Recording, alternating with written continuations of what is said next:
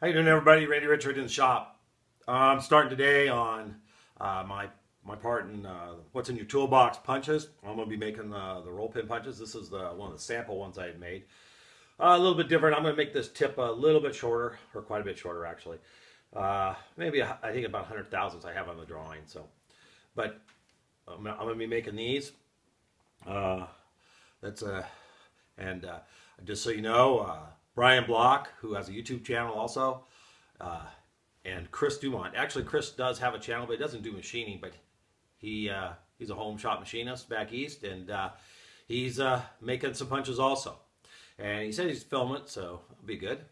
I know Brian Block will shoot some footage and have some of that stuff up too. If you're not watching his channel, you ought to be. He's building a new shop, and that'll be exciting to see his new shop when he gets that done, renovating the barn. So thanks Brian and thanks Chris for helping out here and getting the punches done. So in the next couple weeks here we'll be getting them all done. Brian's going to do the heat treat on them and any grinding that might need to be done. And we'll send them all to Brian. He'll do all that part, and then he'll be shipping them off. I'm going to try to have time here to make a nice box, wooden box to hold them, hold all the punches, and we'll get all these off to Brad Jacobs, who's going to collect them all. Then he's going to go out and actually drive out with tools around the 1st of November, and visit Keith and take all that stuff with him. So we're rushing to get this stuff done, and take you over to the bench there. I'll show you the drawing. And I borrowed a knurling tool, I should say. I was able to borrow an Eagle Rock knurling tool from Ray Cornelia, and we'll show you that real quick. I know you've all seen probably with those, but they're really nice, and so I'll be able to do some real nice knurls. So thanks Ray also for helping out with the punches and stuff. Alrighty, let's get on with it. I'm going to be doing some roll pin punches. So here's a quick drawing. The ones I'm going to be making, and a little dimension chart for each of the punches I'm going to make. So they're going to be knurled, and I was able to, that's Roscoe coming for a visit.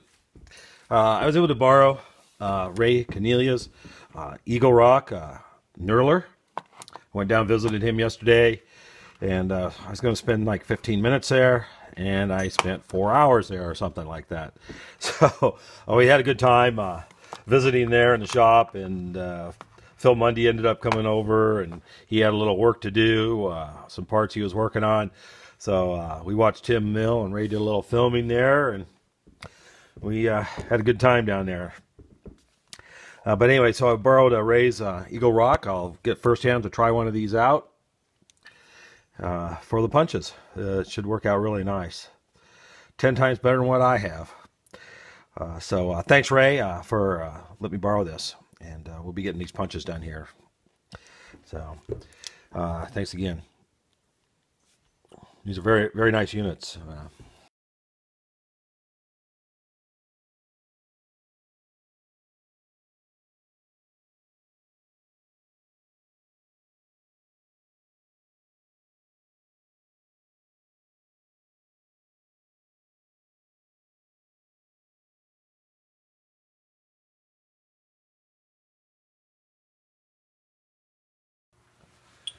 Over here on the Lance lathe, I've got a 1/2-inch collet, 5C collet in, and the collet closer and stuff. This is what I'm going to be making the punches out of. This is a W1 drill rod. These are drops I had from my friend who's a machinist who moved to shop, and these are 1/2-inch material. I've already faced off and center drilled the ends of them all. I just did all that, so they're ready to go in there in the chuck, because I'm only going to be grabbing about 1/2 inch on the end here.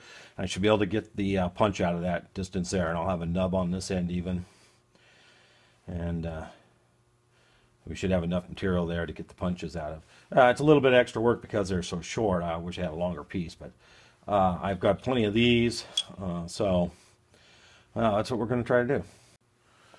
So this is my 5C collet. I just try to show you real quick.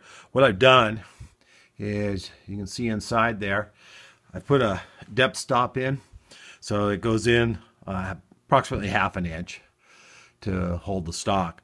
That way, I'm not holding a lot, but when I have the forces of cutting and everything pushing your stock basically into your collet, it can't slip and fall back on it. And that way I'll have a tailstock on there pushing and keeping things tight.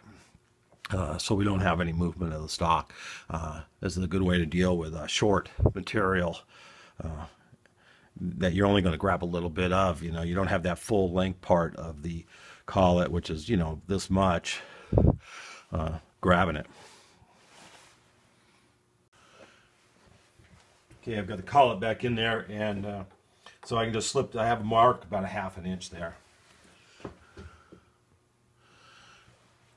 So I've marked that about 1/2 inch, and that just goes right in against that stop.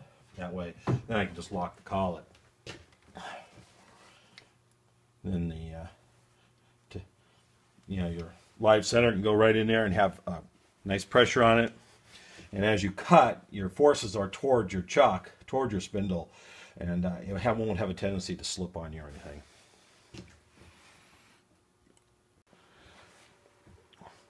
So my plan is I need to knurl only 1.85 inches, but I still need to turn it down. So I'm going to turn the whole piece down because all the rest of the diameters are smaller than the knurl.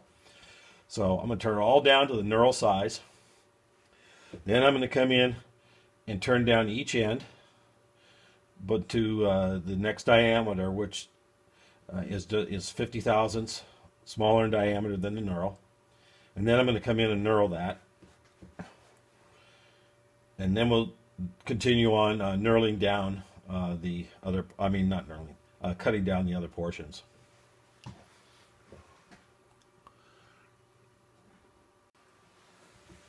I've decided to start with the largest one. So first, and that's so this dimension is going to be 455. So what I'm going to do, 455. So I'm going to set my micrometer. This is a nice feature of one of these micrometers.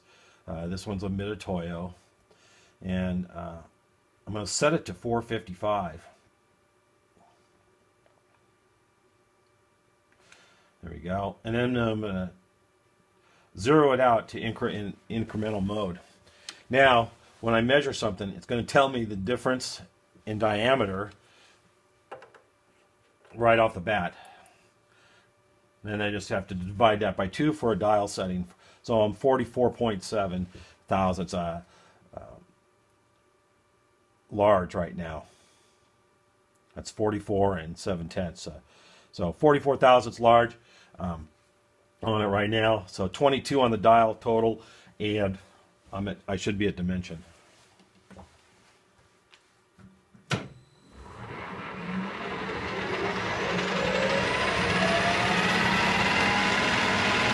I'm going to turn this at 1200 RPM.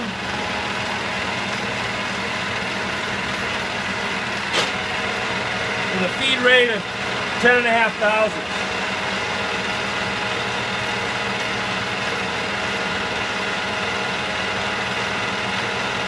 We'll do this in a couple of cuts because I'm just going to zero that. I'll zero my dial. Pretty close.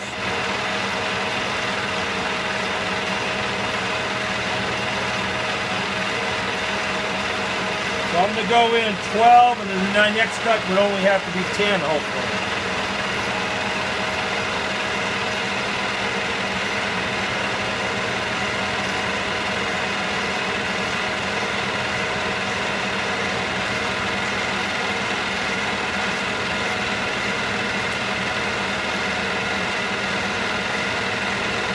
Perfect finish there. That'd be great.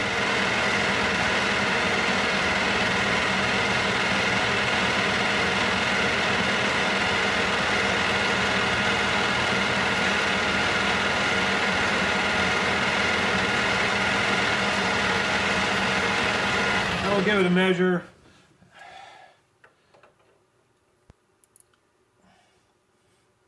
Actually, the knurl's going to be down in this area here, so we'll just measure there. So it's at 25 to go, so another 12 and a half.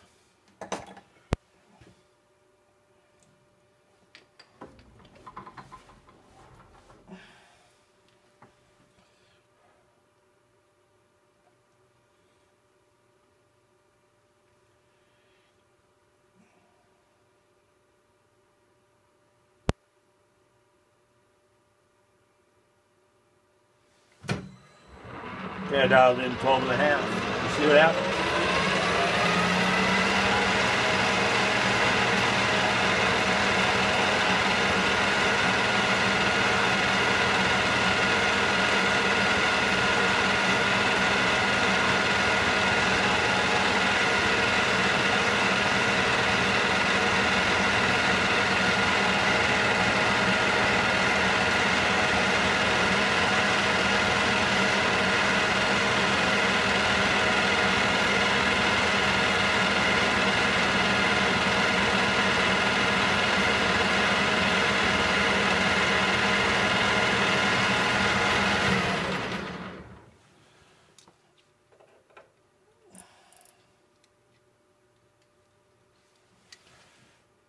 Half a thousandths, large, 5/10. So that worked out really nice, and so we're good. Now we're going to set the dial up. I'm going to set the dial up on the ways here to measure our distances and such. I'm going to also change. I'm going to change to this DNMG. The other one was a WNMG 432 insert. It's actually the same one I used to make dovetail cutters with. This is a DNMG 432. Actually, yeah, I think it's 432.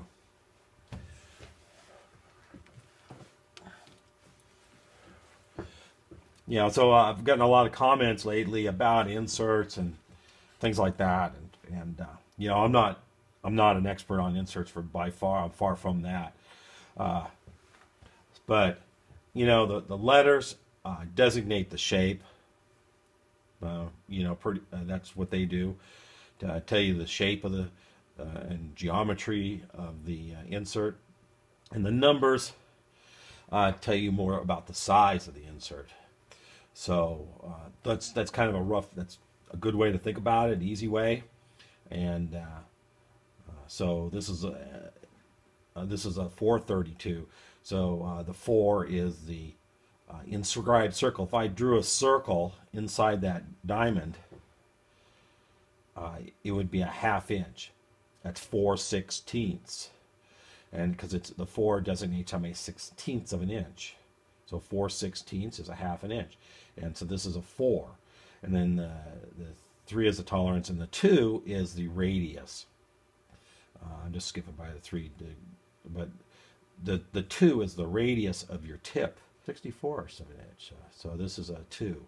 So we got the dial set up, and I'm just going to touch on the end. Now I'm going to lose. I should talk about that.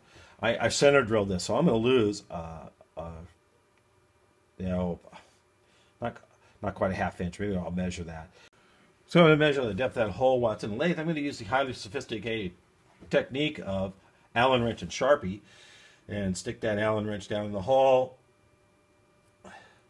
Sharpie that, and give me a nice sharp edge there, and I'll just measure that off. Use a precision ruler, and we got, let's see that, 3/16 of an inch. So I'm going to leave a ½ of an inch, make it easy on myself. I'll leave a ½ of an inch extra, so I add 250 to whatever my dimension is. So it actually worked out really nice with the ½ inch and the striking end of the punch. It's 1 inch. Dial indicator on the ways here. All right, 1 inch, and I'm gonna give it a little mark. Then I'm going to go down 1.85 inches.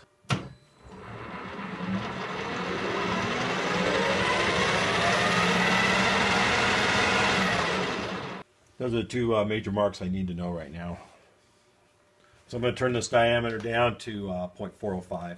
We'll do the same on the dial on the micrometer. Set it for 0.405.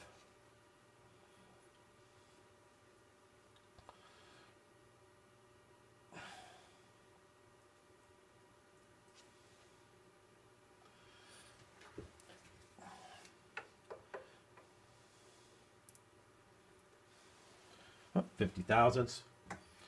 Perfect. 50, exactly, and that's what it should be. I'm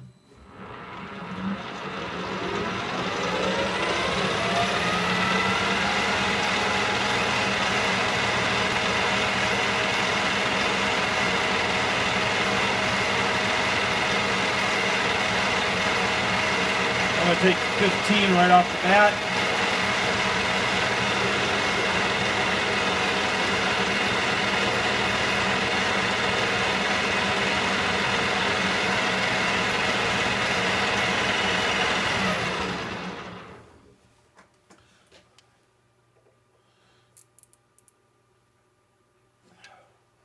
$23 to go.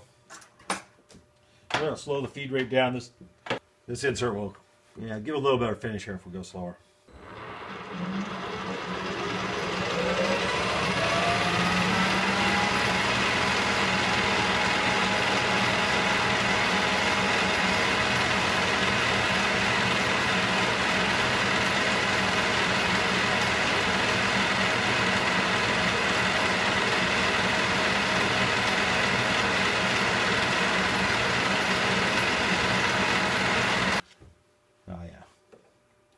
Good finish. Yeah, right on money. Only 4/10 under. Perfect. Now we'll come down and we'll do the same down at the bottom here.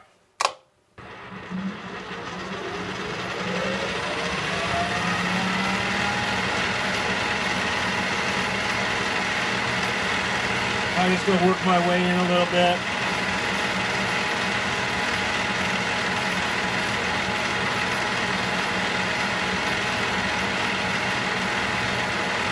Rocking it back and forth.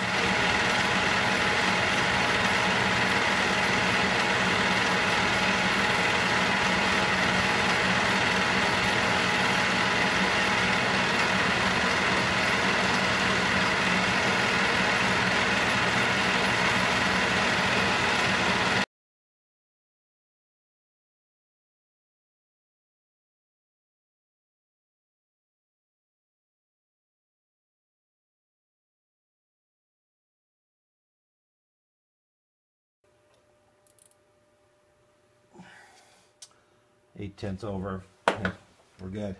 It's good. So we're ready to knurl that. We have our full strength, pretty much of the material still. I got the knurler in there. I loosened it up, so it's open so I can roll over my piece. Now, just for a note here, these knurls don't have beveled edges. I'm going to show you. This is my knurler. I'm going to show you this. You see how those edges are beveled on the knurls? Right? Now, having a beveled edge on the knurl allows you to run off the edge of your knurling spot and come back on nicely. These ones aren't beveled. Even though I have a small chamfer there on the end of which helps, these ones aren't. So I'm not sure how well these are going to go on there if I run off the knurl. We're going to find out how that's going to work. So I've centered the knurl up over the center line of the piece just by eye. Now, I've never used one of these. And the instructions are kind of shady, a little sketchy, but we're going to put it on there, give it a little tension, and see how it goes.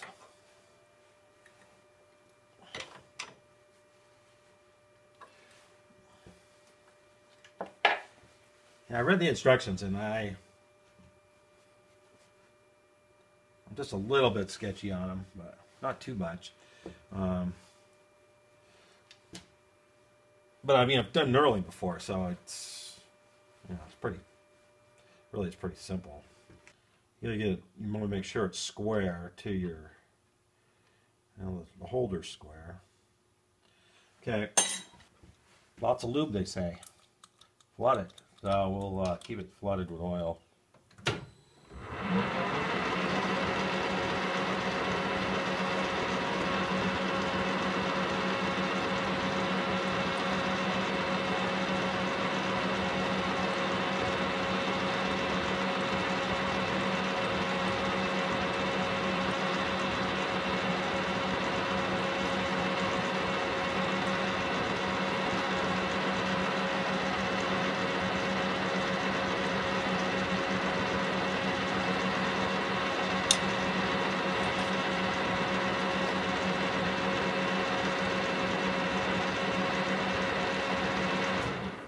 I'm not going to let it run off the end. I want to keep going in the same direction just because of backlash and stuff. So, because if you get, even your backlash could screw them up. So we'll see how coming back over and rolling back into it. Like I said, because I don't know how well these are going to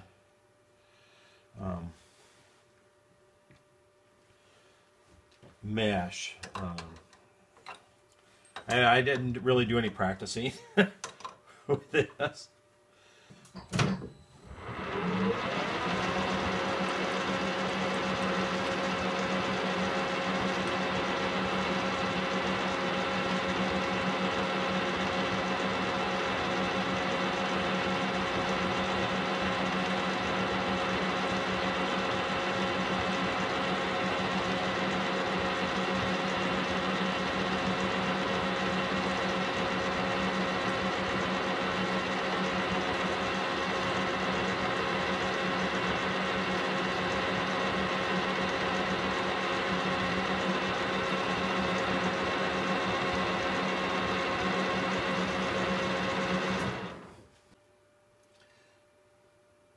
Oh, that looks great. That's great. A couple, just 2 passes were good, and I like that. Let's go a little farther.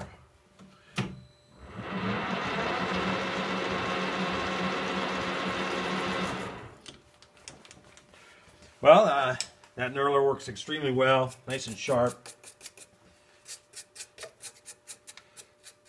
I had to change the knurls to a finer knurl when I borrowed it from Ray, and let me tell you, those pins, they're carbide pins in the knurls that hold the knurls in, and they were a bear to get out. I mean, I was almost didn't change them because they were so hard to get out. I had to use the press and stuff, and actually I read online, a lot of people have problems getting those out. Let me tell you, they are a bear. So I didn't even put them back in all the way, just so I could get them back out again, not so hard. Anyway, that came out really nice, just so you know.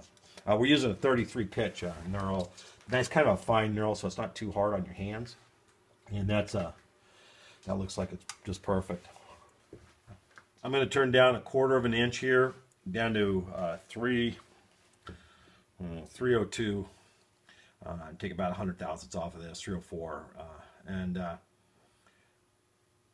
so that I have this diameter reduced, because I need to cut a chamfer on the end for the striking end, and then the rest of the very end of the chamfer I'll cut on the other lathe when we chuck it back up over there for the second operation of getting rid of the end nub and getting the end chamfer on. But we'll do this first chamfer, but I need to turn this down a little bit.